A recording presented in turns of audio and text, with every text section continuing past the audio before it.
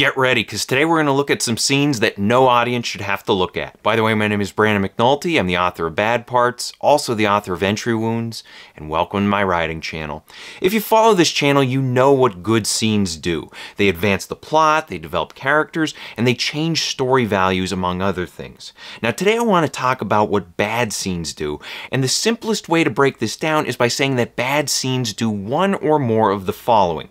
They insult the characters, they insult the story, or they insult the audience. Now with that in mind, let's look at 5 types of bad scenes. I'll explain what they are, why they suck, and I'll give you an example of each. And here's your spoiler warning for today. The ones in red contain the heaviest spoilers. First type of bad scene is the overkill scene. And this is when a hero uses a ridiculous method to solve a delicate problem. And it's often a case of rushing or ignoring the obvious problem-solving steps. There might be a natural way to solve the problem that requires a few steps, but instead the heroes jump toward the end. They jump toward the final solution, or they jump toward an extreme solution. And scenes like this, they hurt the story's believability, and often you'll have these moments that disrupt the emotional impact of the scene. For example, let's look at The Hills Have Eyes. And this is a horror movie about a family road trip. And the plot here is pretty simple. A family gets stranded in the desert, they need to find help, and in the meantime a bunch of mutants start creeping up on them. And at the midpoint, the mutants finally attack, and a series of sick and twisted things happen. The family then panics, and they get pulled in all different directions, and then there's a scene where one woman discovers that a mutant has taken her baby hostage. This is a major problem, and you'd probably expect the mother would try to find a way to rescue the baby while still ensuring the child's safety. But what actually happens, she slams a frying pan against the guy's head and sends him tumbling along with the baby. Now, I'll admit I admire her initiative here, but at the same time, this scene took me right out of the story. The action she takes is just plain reckless, and the mutant could have easily dropped or fallen on the child. And I'm no expert on dropping babies, but I know that even a fall from that height can cause serious injury or death. And the bottom line here is this: the mother's solution is way too extreme for the situation. If the mutant were holding a 5-year-old or a 10-year-old hostage, then okay, yeah, use the frying pan. But with a baby, the mother should recognize the danger and then figure out a clever way to outsmart the mutant while still keeping the child safe. Second kind of bad scene is the should have been deleted scene. And this is a filler scene that serves no meaningful purpose in the story. It doesn't develop characters or advance the plot or create any meaningful change, and it distracts from the real story. And it ultimately wastes the audience's time. And oftentimes these types of scenes, there'll be comic relief for the sake of comic relief, action for the sake of action, or empty character interactions. For an example, let's look at Thelma and Louise. And this movie is about 2 friends who go on vacation together, and circumstances compel them to become outlaws over time. They commit crimes, they evade the police, and they have tons of fun in the process. And toward the end of the movie, there's a great scene where they get pulled over, and it looks like they're about to be arrested, but then Thelma surprises everyone by holding the cop at gunpoint. She stuffs him in the trunk of his car, and then the two continue on their journey. Later, they blow up a truck and they get chased by the cops, and the story races toward its climax. Then, out of nowhere, we get a should have been deleted scene. The movie cuts away from the high stakes action and checks in on the police car. Turns out the cop is still trapped in the trunk, and some random guy on a bicycle shows up. The cop asks him for help, but he's like, nah, and it ends up being a comic relief scene that has no impact on the characters or the plot. And what's even more baffling is the placement and length of this scene. Not only does it appear right before the movie's climax, but it takes up more than a minute of screen time, which is a lot at this stage of the story. Third kind of bad scene is the idiot scene. And this is a scene where characters act dumb or uninformed in order to provide exposition, advance the plot, etc. And oftentimes you'll have events that feel staged and phony, and you might have dialogue that feels unrealistic. You might have those "as you know, Bob" exchanges. "As you know, Bob, these things are going on in the story world right now." And these scenes are always insulting to the characters as well as the audience. For an example, let's look at Draft Day.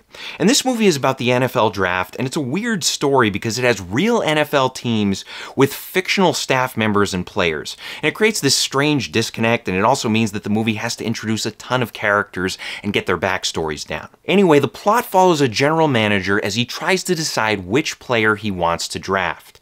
Then about midway through the movie, there's this goofy scene where he meets with his staff and they watch footage for 2 of the top players in the nation. Now keep in mind, the staffers in the room are NFL experts who study players for a living. This is their job. They live and breathe this stuff. And yet, over the course of the scene, they act as though they've never watched some of the most hyped up prospects in the nation. What's he doing? He got flustered. Didn't wait for the play to develop. Not Bo's finest moment. Man, that is sick. He absolutely bull rushed that right tackle. Bo didn't even have a chance. Yeah, I gotta give it to the kid. He's got a wicked first step. Man, this kid is strong. That's impressive. That's pure Roethlisberger. He's pro-ready. Now, the whole purpose of this scene is to bring attention to how one player should be picked over the other, and that works as a scene goal, but the execution here feels phony. Everything from the dialogue to the character reactions to the info dumps, it's just insulting. Insulting to the characters, the story world, and the audience. Fourth kind of bad scene is the cheat code scene. And this is when characters face a problem, and instead of solving it by using their brains or teamwork or skills or something like that, the writers give them an easy out. And this often involves lucky or overly convenient solutions, and in the end it devalues the characters and makes them look stupid. I actually have two examples for this one, and the first comes from Toy Story 4. And if you remember, in this movie, when Buzz Lightyear faces a dilemma, he presses his red button, and the script tells him where to go or what to do. It's cheap, it's lazy, it insults an iconic character. Now, another example comes from the animated movie Strange World, and this movie is about a group of explorers who go on a mission to save their planet. And after the main character and his family discover a shocking truth about their mission, they decide that they must put a stop to it. And that's when the story gets serious. The bad guys take the family and their blob friend, and they throw them in a room and lock the door. And at this point, the family has to beg their dog to help them escape. And this scenario is a lot like the trash compactor scene in Star Wars. You have a situation where the heroes are trapped, and they have to rely on non-human allies for help. And that scene does a good job of mixing tension and humor in order to keep the audience engaged. But here in Strange World, they lean hard into comedy, so hard that it goes from funny to insulting. And what happens is, at first the dog tries to unlock the door while the family tries to coach him through it. That's totally fine, but after a few tries, the script decides to let the blob sneak outside, unlock the door, and then go back inside so the dog can take credit for unlocking the door. From there, the family escapes, and then everyone remembers to act serious because it's the final stretch of the movie. And I gotta say, this is one of the dumbest scenes I've ever watched. And look, I know the movie's target audience is kids, but that doesn't excuse this kind of writing. Just because kids are young doesn't mean they're stupid. And just because you're telling a lighthearted adventure story doesn't mean that the heroes don't have to solve their own problems. And then the fifth type of bad scene is the self-defeating scene. And this is a scene that promises high-stakes drama, but it delivers a safe and lazy resolution. These scenes often build serious emotion only to squander it, and they avoid creative risks.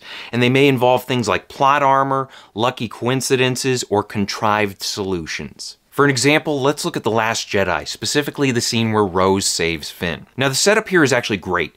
The First Order is threatening to crush the Resistance, and Finn decides he'll do whatever it takes to destroy the enemy's weapon. And remember, Finn is a guy who was once a stormtrooper, and now he's trying to define himself once and for all by sacrificing his life to protect the Resistance. And that's a bold move, and once he makes his decision, it feels like a meaningful end to his character arc. But then, well, you know what happens.